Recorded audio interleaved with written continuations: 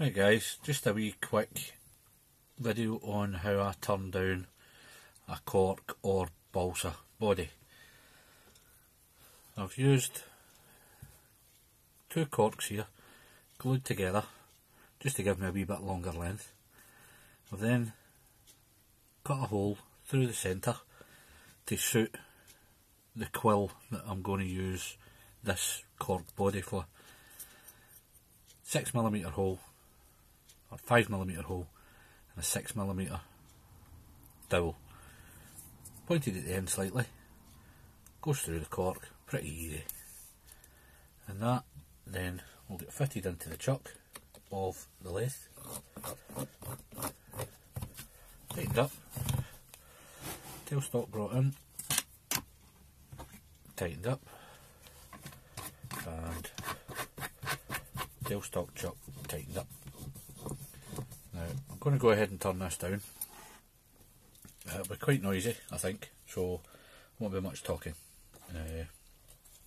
Going to start off with 60 grit paper, then on to 120 grit, and then finish off with a 360 grit, just to finish the cork.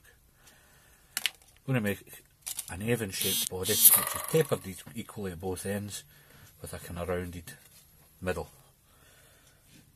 Right, going to go ahead and do it.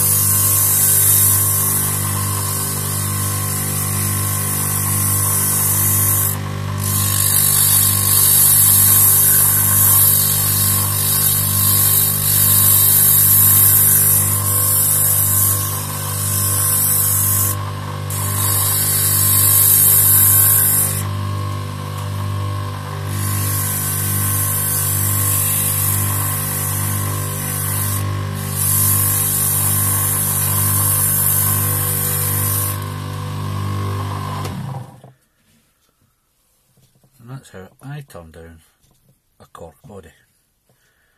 Balsa, exact same, different degrees of pressure needed on it because they're different materials. Balsa can be a lot softer, but that's basically how I turn down a cork or balsa body. Cheers guys.